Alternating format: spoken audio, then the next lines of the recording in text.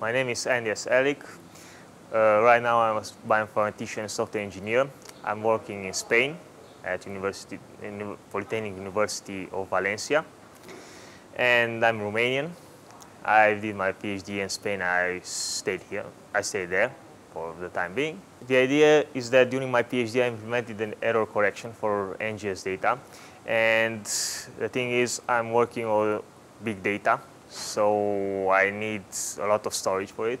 Right now, what I've done it locally and on a grid computer, but since cloud computer is, I know, cheaper, I prefer to see if I can make my application work better in that case. So basically my application, what it's doing is correcting reads obtained by a sequencer from next generation sequencing data. It was a cool conference, a cool city. I'm glad I came, and I can't wait to start implementing the things I can.